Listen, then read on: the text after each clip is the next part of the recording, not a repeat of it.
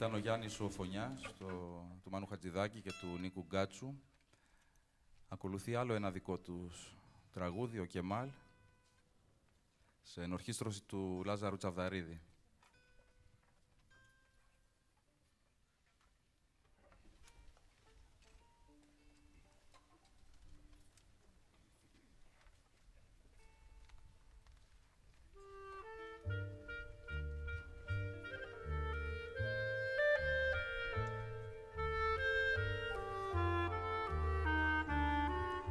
Ακούστε τώρα την ιστορία του ΚΕΜΑΛ, ενός νεαρού πρίγκιπα της Ανατολής, απόγονου του Σεβάχ του Θαλασσινού, που νόμισε ότι μπορούσε να αλλάξει τον κόσμο, αλλά πικρές οι βουλές του Αλά και σκοτεινές οι ψυχές των ανθρώπων.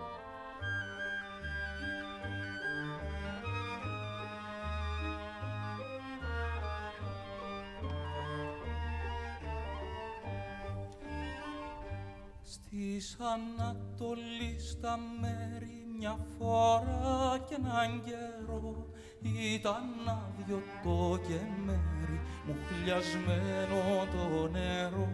Στη Μοσούλη, στη Βασόρα, στην παλιά τη χουρμαδιά, πικραμένα κλαίνε τώρα της ερήμου τα παιδιά. Κι ένας νέος αποσώει και γενιά βασιλική, αγρικά το μυρολόι και τραβάει κατά εκεί.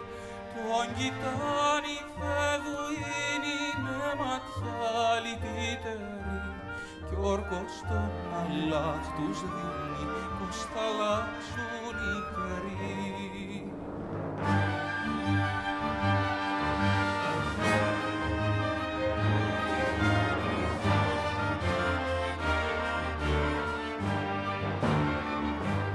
Σαν ακούσαν οι αρχόντι του παιδιού την αφοβιά, ξεκινά με λικουδόντι και με λιονταριού προβιά.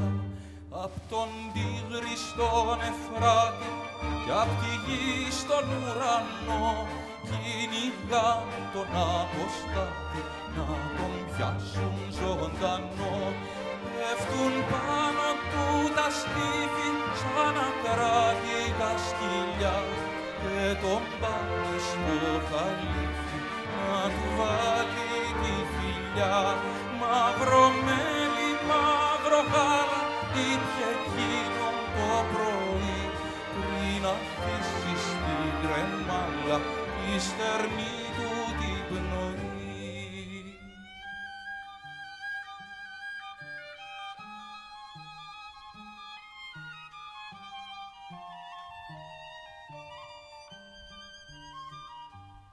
Με δυο γέρικες καμήλες, με ένα κόκκινο φαρί, στου παράδεισου τις πύλες ο προφήτης καρτερεί.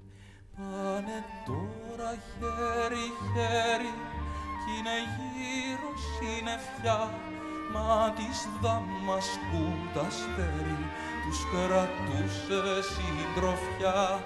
Σ' ένα μήνα, σ' ένα χρόνο βλέπουν μπρος τους τον Αλλάχ, που από το ψηλό του θρόνο λέει στον αμυαλό Σεβάχ. Νικημένο μου ξεφτέρι, δεν αλλάζουν οι καιροί, με φωτιά και με μαχαίρι πάντα ο κόσμος προχωρεί.